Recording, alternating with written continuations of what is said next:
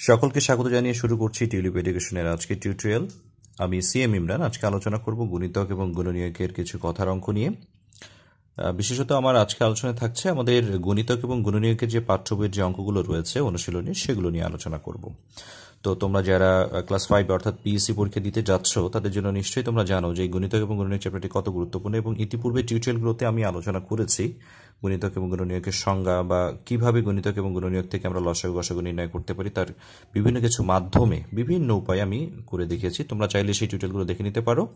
এই টিউটোরিয়ালের নিচের দিকে যে ডিসক্রিপশন অংশটি রয়েছে সেখানে লিঙ্কস দেওয়া থাকবে, সেই লিঙ্কে ক্লিক করে তোমরা জেনে নিতে পারো। আর তোমরা তোমাদের মূল্যবান মতামত অবশ্যই আমার কমেন্ট সেকশনে জানাতে পারো। যদি কোনো কিছু না বুঝতে পারো অবশ্যই কমেন্টে জানাবে, আমি চেষ্টা করবো সেটা সলভ করে দেওয়ার জন্য। আর আমার টিউটোরিয়াল যদি ভালো লাগে থাকে so please subscribe to my channel tulip education. At the same time আমার টিউটোরিয়ালটিতে একটু লাইক করবে এবং শেয়ার করবে তোমাদের বন্ধুদের সাথে। তো আর কথা না বাড়িয়ে আমরা আজকে আলোচনা চলে যাই।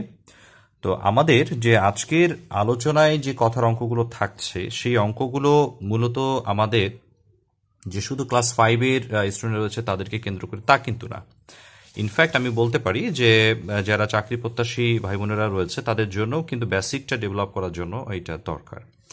ওকে, তো আমাদের যে আজকের প্রথম সমস্যা সেটা কি বলছে যে একটি রাস্তায় কিছু গাছ এবং ল্যাম্পপোস্ট আছে। 25 মিটার পরপর গাছ এবং 20 মিটার পরপর ল্যাম্পপোস্ট রয়েছে। রাস্তার শুরুতে যদি গাছ এবং ল্যাম্পপোস্ট আমরা একসাথে রাখি, এরপর আবার তারা মানে ঠিক কত দূরত্বে গিয়ে বা কত মিটার পরপর গাছ এবং ল্যাম্পপোস্টগুলো পুনরায় একসাথে থাকবে। অর্থাৎ আমরা যদি একটু ব্যাপারটাকে চিন্তা করি যে এটা রাস্তার শুরুতে গাছটাও আছে এবং ল্যাম্পপোস্টটাও রয়েছে। হ্যাঁ, এটা গাছ এবং এটা ল্যাম্পপোস্ট। তো এরপরে তারা গাছ আছে 25 মিটার পরে, গাছ আছে 25 মিটার পরে, এটা এখান থেকে দূরত্বটা 25, এবং আমাদের ল্যাম্পপোস্ট আছে 20 মিটার পর, অর্থাৎ ঠিক এখান থেকে নিয়ে 20 মিটার দূরত্বে গিয়ে ল্যাম্পপোস্ট, এটা হচ্ছে 20। তো একটু তো ডিস্টেন্স রয়েছে, 5 মিটারের একটা গ্যাপ রয়েছে তাদের মধ্যে।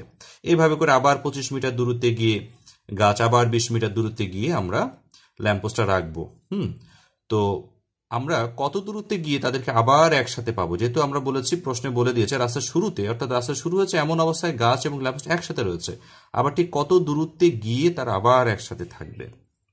তো এই অঙ্কগুলো সাধারণত আমাদেরকে লসাগু নির্ণয়ের মাধ্যমে করতে হয়। তার কারণটা হচ্ছে গসাগু নির্ণয় কেন করব না সেটা আগে বলছি। গসাগু নির্ণয়ের জন্য একটা নির্ধারিত একটা মেজারমেন্ট বা পরিমাপ থাকে, তার ভিতরে সবচেয়ে বৃহত্তম অংশটি, বৃহত্তম অংশের এক বাহুর দৈর্ঘ্য বা বৃহত্তম অংশটা আমাদেরকে বের করতে হয়। নির্ধারিত জায়গার ভিতরেই সেটা রেজাল্টটা বের হয়।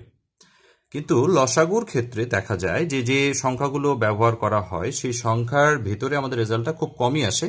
একটা নির্দিষ্ট দূরত্বে গিয়ে আমরা রেজাল্টটা পেয়ে থাকি, অর্থাৎ ফিক্সড কোনো জায়গা আমার থাকে না যে 100 মিটারের মধ্যে কোথায় গিয়ে মিলবে ঠিক এরকম কিন্তু কোনো রেজাল্ট নাই, বা 50 মিটারের মধ্যে কোথায় গিয়ে তারা আবার একসাথে মিলবে এটা কিন্তু আমাদের অঙ্কে বলেনি। আমাদেরকে বলেছে যে রাস্তার শুরুতে গাছ এবং ল্যাম্পপোস্ট রেখেছে, 25 মিটার দূরত্বে গাছ আর 20 মিটার দূরত্বে আমরা যে ল্যাম্পপোস্ট রাখি, আবার ঠিক কত দূরত্বে গিয়ে তারা আবার একসাথে থাকবে। সো আমরা লসাগু যে নির্ণয় করার আগে যে লসাগুর সংজ্ঞাটা শিখেছিলাম, তোমরা যদি সেইটা সংজ্ঞাটা একটু ভালো করে ফোকাস করো তোমরা দেখবে যে কিছু সাধারণ যে গুণিতকগুলো থাকে দুটি সংখ্যা বা তার অধিক সংখ্যার সাধারণ যে গুণিতকগুলো থাকে সেই গুণিতকগুলোর ভিতরে যে লঘিষ্ঠ যেই গুণিতক, অর্থাৎ দুটি সংখ্যা যদি আমরা নিই 25 এবং 20, এই দুটি সংখ্যার যে সাধারণ গুণিতক তাদের গুণিতক নির্ণয় করার মাধ্যমে আমরা দেখব যে কোন কোন গুণিতকগুলো দুটি সংখ্যার মধ্যেই রয়েছে। তো দুটি সংখ্যার মধ্যে যে গুণিতকগুলো রয়েছে সেগুলোকে গোল করে যদি মার্ক করে দেখি, আমি বলে দিচ্ছি যে 25 এবং 20-এর সাধারণ গুণিতক, প্রথম সাধারণ গুণিতকটা আসবে 100, এরপরটা আসবে 200, এরপরটা আসবে 300। তো এইভাবে 400, 500, 600 এগুলো সবগুলো সাধারণ গুণিতক দুটো সংখ্যার মধ্যে আমরা পাবো গুণিতক হিসেবে। তো আমরা দেখব যে সব থেকে ছোট অর্থাৎ লঘিষ্ঠ যে গুণিতকটি রয়েছে সেটি কিন্তু দুটি সংখ্যার লসাগু, অর্থাৎ লঘিষ্ঠ সাধারণ গুণিতক, তাই না? সেটা হচ্ছে লসাগু। তো আমরা তখন কি দেখতে পাই যে একটা নির্দিষ্ট দূরত্বে গিয়ে তারা একসাথে থাকে, আবার কিছু গ্যাপ রেখে আবার একসাথে হয়। হ্যাঁ, তো এই জন্য আমরা লসাগু নির্ণয় করব। তো প্রথমত আমরা লিখবো আমাদের অঙ্কে যা দেয়া আছে তা আমরা লিখে ফেলবো। তারপর একটা কথা আমাদের লিখতে হবে যে রাস্তার শুরুতে গাছ এবং ল্যাম্পপোস্ট একত্রে আছে, তাই পরবর্তীতে তাদের একত্রে থাকা নির্ণয় দূরত্ব হবে 25 ও 20-এর লসাগু বা লসাগু এর সমান। তারপর আমরা লসাগু নির্ণয় করব। যে কোনো উপায়ে আমরা লসাগু নির্ণয় করতে পারি, মৌলিক গুণনীয়ক নির্ণয় করেও লসাগু করতে পারি, অথবা এভাবে ইউক্লিডীয় পদ্ধতিতে বা সংক্ষিপ্ত পদ্ধতিতে আমরা লসাগু নির্ণয় করতে পারি। এইভাবে করলে খুব দ্রুত রেজাল্টটা বের হয়ে যাবে। তো এইভাবে নির্ণয়ের ক্ষেত্রে প্রথম কাজটা কি করতে হয়, প্রথমে 2 দিয়ে এরপর 2 দিয়ে না গেলে 3 দিয়ে, এরপর না গেলে 5 দিয়ে, এরপর 7 দিয়ে, এরপর 11। পর্যায়ক্রমে যে মৌলিক সংখ্যাগুলো রয়েছে সেগুলো দিয়ে ভাগ করতে হয়। তো আমরা দেখতে পাচ্ছি 2 3 দিয়ে যাচ্ছে না, তাই 5 দিয়ে ভাগ করেছি। 5 দিয়ে ভাগ করার পরে 5 5 25, 4 5 20, এরপর আর তো ভাগ করা যাচ্ছে না। ইন্ডিভিজুয়াল একটা সংখ্যাকে ভাগ করা গেলে ভাগ করা যাবে না, দুটো সংখ্যার ভিতরে দুটো সংখ্যাকে ভাগ করা যায় এমন সংখ্যা দিয়ে ভাগ করতে হবে। তো নির্ণয় লসাগু আমাদের 4 গুণ 5 গুণ 5 100। কেউ যদি 5 গুণ 5 গুণ 4 লিখে তাও হবে। অর্থাৎ 100 মিটার পরপরই কিন্তু গাছ এবং ল্যাম্পপোস্ট একসাথে থাকবে। অর্থাৎ আমরা রাস্তার শুরুতে যখন রেখেছি, এরপর 100 মিটার গিয়ে আবার তারা একসঙ্গে থাকবে, আবার ওই 100 থেকে নিয়ে আরো 100 মিটার অর্থাৎ 200 মিটারে গিয়ে আবার একসাথে থাকবে, আবার 200 মিটার থেকে নিয়ে পরবর্তী 100 মিটার অর্থাৎ 300 মিটার গিয়ে তারা আবার একসাথে মিলিত হবে। তো আশা করি অঙ্কটা বোঝা গেছে। ওকে, ঠিক এই অঙ্কটাকে ফোকাস করেই আবার আমাদের অনুরূপ আরেকটি অঙ্ক আমাদের পাঠ্য বইয়ের মধ্যে আরেকটি অঙ্ক রয়েছে এবং সেই অঙ্কটাও খুব গুরুত্বপূর্ণ। আশা করি তোমরা যদি মনোযোগ দাও বুঝতে পারবে।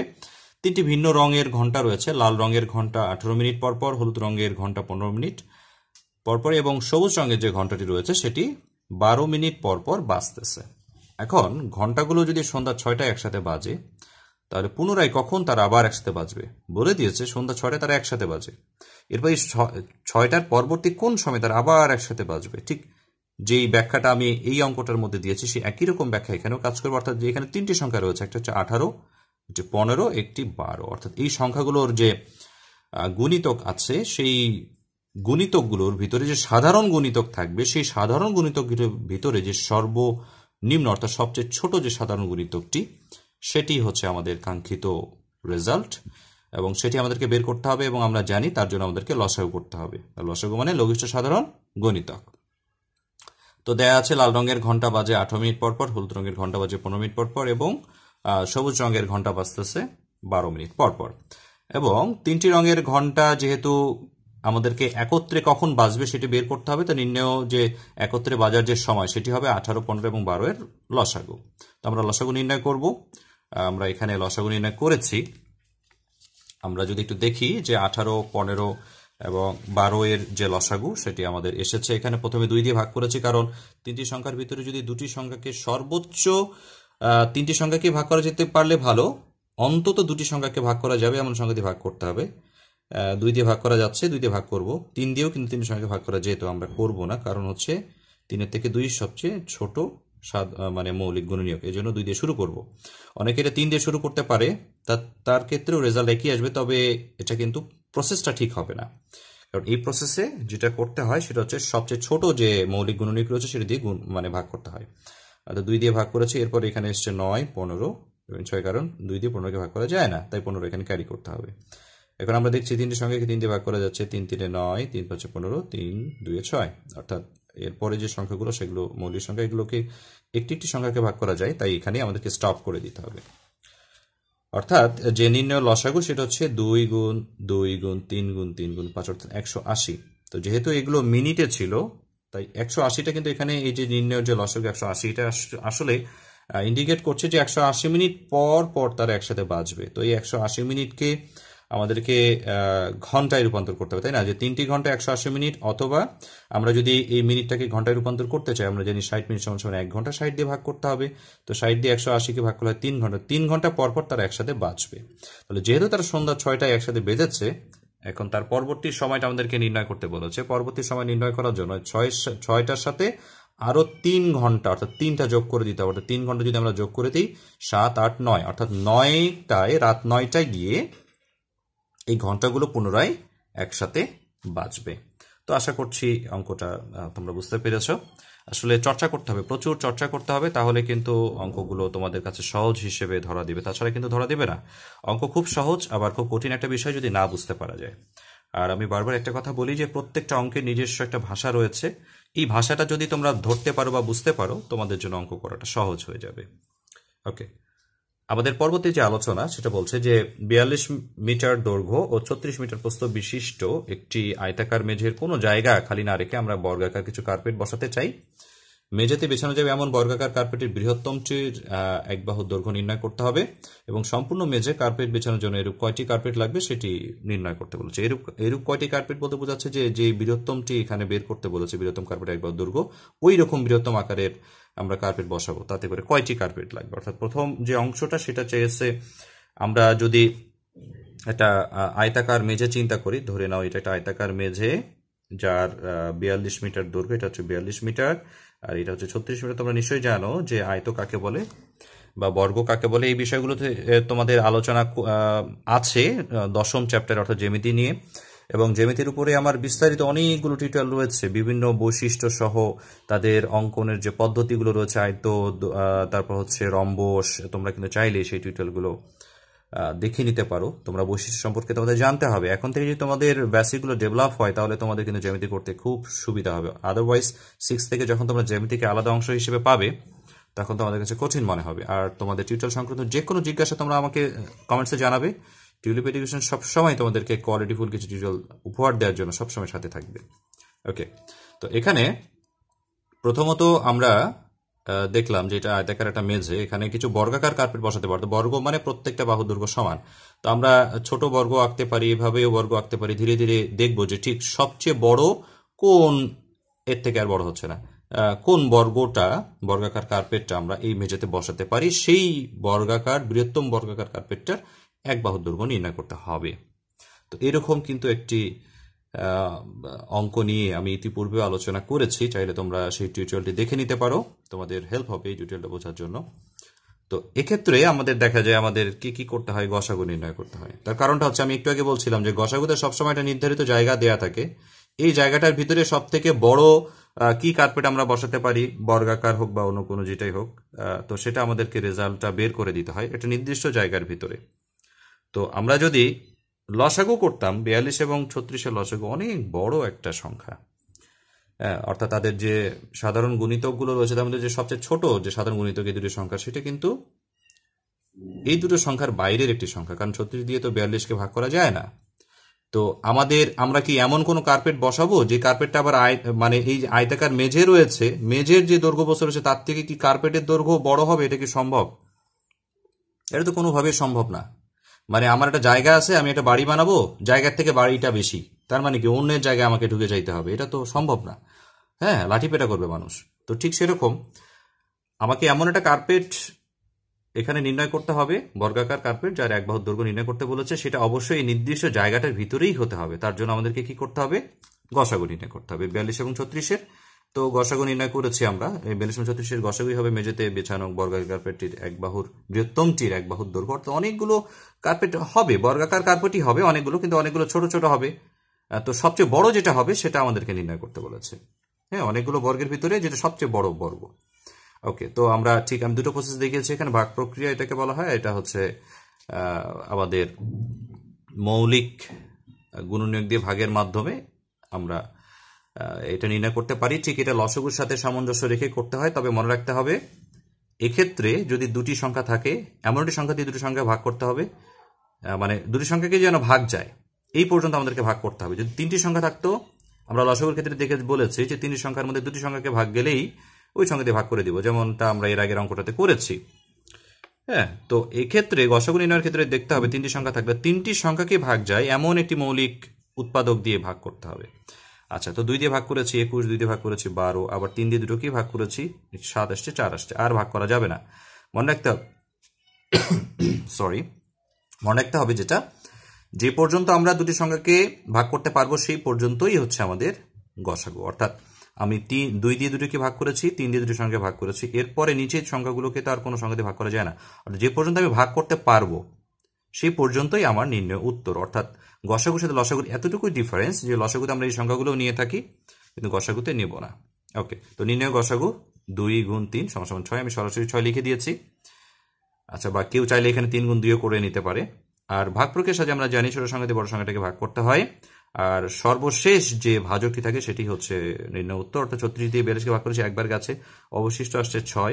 6 দিয়ে আবার 36-কে ভাগ করতে হবে, 6 6 36। তাহলে এই যে সর্বনিম্ন বা সর্বশেষ যে ভাজক এক কথায় সেটি হচ্ছে আমাদের নির্ণয় উত্তর। অর্থাৎ বর্গাকার কার্পেট, যতগুলো বর্গাকার কার্পেট হবে এই জায়গাটার ভিতরে যতগুলো বর্গাকার কার্পেট হবে এর ভিতরে 6 মিটার দৈর্ঘ্য, 6 মিটার প্রস্থ, অর্থাৎ 6 মিটার 6 মিটারের যে বর্গটা হবে এর থেকে আর বৃহত্তম মানে কার্পেট বসানো সম্ভব হবে না। অর্থাৎ আমরা কাঙ্ক্ষিত যে আমাদের যে 1 নম্বরের যে উত্তর সেটা আমরা পেয়ে গেছি। অর্থাৎ বর্গাকার কার্পেটটির বৃহত্তমটি এক বাহুর দৈর্ঘ্য হচ্ছে 6 মিটার। এখন 2 নম্বর যে অংশটা বলছে যে সম্পূর্ণ মেঝেতে এখন এই এই এই দৈর্ঘ্যের অর্থাৎ এই 6 মিটার বাহু বিশিষ্ট একটি বর্গাকার কার্পেটই আমরা এই পুরো মেঝেতে এখন বসাবো। যদি বসাই তাহলে এরকম আমাদের কয়টি কার্পেট লাগবে? তো তার জন্য কি করতে হবে? প্রথমত আমাদের যে অঙ্কের মধ্যে দিয়েছে যে আয়তাকার ক্ষেত্রে বা আয়তক্ষেত্রের যে দৈর্ঘ্যপ্রস্থ রয়েছে সেটার সাহায্যে আমাদেরকে প্রথমত আমাদের ক্ষেত্রফল নির্ণয় করতে হবে, পুরো জায়গাটা ক্ষেত্রফল। এরপর আমরা তো এক বাহুর দৈর্ঘ্য নির্ণয় করেছি বর্গটির আমাদের ক্ষেত্রফল নির্ণয় করব। তো এই বর্গের ক্ষেত্রফল দিয়ে যদি আয়তাকার মেঝের আমরা ক্ষেত্রফলটাকে ভাগ করে দিই তাহলে কতগুলো আমাদের কার্পেট প্রয়োজন সেটা আমরা পেয়ে যাব। তো এই বিষয়টাই আমি এখানে করেছি যে আয়তাকার মেঝের দৈর্ঘ্য 42 মিটার, প্রস্থ 36 মিটার, সেখান থেকে ক্ষেত্রফল বের করেছি। আমরা জানি ক্ষেত্রফল নির্ণয় সূত্র দৈর্ঘ্য গুণ প্রস্থ, অবশ্যই বর্গ একক। দৈর্ঘ্য এবং প্রস্থ বসিয়ে আমরা ক্ষেত্রফল নির্ণয় করেছি 1512 বর্গ metre. At the same time ক হতে প্রাপ্ত আমরা লিখতাম যদি ক খ গ ঘ থাকতো, এখানে 1 দিয়েছি কারণ 1 হচ্ছে এখানকার অংশ হচ্ছে 1 হতে প্রাপ্ত রেফারেন্স দিয়ে দিতে হবে। যদি আমি অন্য কোনো অঙ্কের অংশ যদি এক অঙ্কের অংশ যদি অন্য কোনো অঙ্কে ব্যবহার করি রেফারেন্সটা দিয়ে দিতে হবে যে কোথা থেকে পেয়েছি। যে আমি 1 নম্বর হতে পেয়েছি বর্গাকার কার্পেটের যে বৃহত্তমটি এক বাহু দৈর্ঘ্য সেটা 6 মিটার, তাহলে বর্গাকার কার্পেটের যে ক্ষেত্রফল আমরা জানি যে বর্গের ক্ষেত্রফল নির্ণয় সূত্র 1 বাহু গুণ 1 বাহু বর্গ একক। তো 6 গুণ 6 সমান 36 বর্গমিটার। এখন এই 36 বর্গমিটার দিয়ে যদি আমি আমার যে আয়তাকার মেঝের যে ক্ষেত্রফল 1512 সেটাকে যদি ভাগ করি তাহলে সম্পূর্ণ মেঝেতে কতগুলো কার্পেট আমি বসাতে পারবো এরকম বর্গাকার কার্পেট তাহলে পেয়ে যাবো, এবং নির্ণয় উত্তর হচ্ছে আমাদের 42। অবশ্যই তোমরা চেষ্টা করবে এখানে বাম পাশে ভাগটা করে দেখানোর জন্য। আমি সকলকে রিকোয়েস্ট করব ভাগটা যেন অবশ্যই তোমরা এখানে করে দেখানোটা ভালো। তো এই ছিল আমাদের সাধারণ আলোচনা। আমাদের আরেকটি অঙ্ক রয়েছে আমাদের পাঠ্য বইয়ে, খুব সহজ একটি অঙ্ক। আমাদের এখানে বলেছে যে কোনো স্থানে 10 জনের বেশি শিক্ষার্থী রয়েছে। একজন শিক্ষক 42টি কলা, 84টি বিস্কুট এবং 105টি চকলেট কোনো অবশিষ্ট না রেখে শিক্ষার্থীদের মধ্যে সমানভাবে ভাগ করে দিতে চান। কতজন শিক্ষার্থীর মধ্যে শিক্ষক কলা, বিস্কুট এবং চকলেট ভাগ করে দিতে পারবেন? তো এই অঙ্কটার ক্ষেত্রেও আমাদের দেখা গেছে যে 10 কিন্তু একটি এমনি মিছিমিছি একটি সংখ্যা, এটা আসলে আমাদের হিসেবের মধ্যে আসবে না। তো যে নির্ণয় যে শিক্ষার্থীর সংখ্যাটা যেটা হবে সেটা অবশ্যই 42, 84 এবং 105-এর গসাগু হবে। তার কারণটা হচ্ছে এই, আমরা যদি লসাগু করি তাহলে দেখা যাবে যে 42, 84, 105-এর বাইরে একটি সংখ্যা হবে, এই তিনটি সংখ্যা লসাগু। এবং আমার তো এটা সম্ভব না যে কলা, বিস্কুট এবং চকলেটের থেকে আমার শিক্ষার্থীর সংখ্যা বেশি হবে, এটা তো সম্ভব না, তাই না?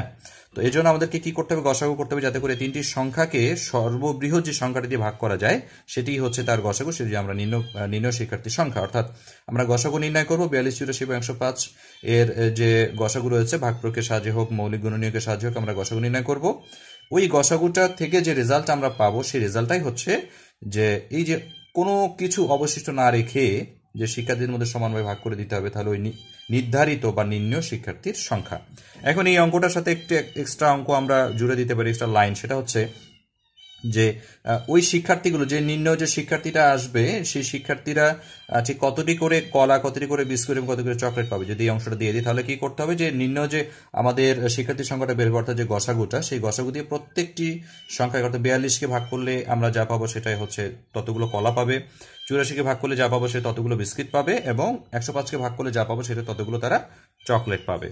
তো আজকের আলোচনা এখানে শেষ করছি। নেক্সট টিউটোরিয়ালটি খুব মজার একটা টিউটোরিয়াল হবে, কারণ আমি লসাগু, গসাগু বা এই গুণনীতক এবং গুণনীয়কের উপরে কিছু সৃজনশীল আলোচনা করবো, সৃজনশীল প্রশ্ন নিয়ে। এবং অন্য কোনো চ্যাপ্টার থাকলে তোমরা যদি অন্য কোনো চ্যাপ্টারের উপর তোমাদের সৃজনশীল দরকার হয় অবশ্যই তোমরা কমেন্ট সেকশনে আমাকে জানাতে পারো। ততক্ষণ ভালো থেকো সকলে, ধন্যবাদ সকলকে।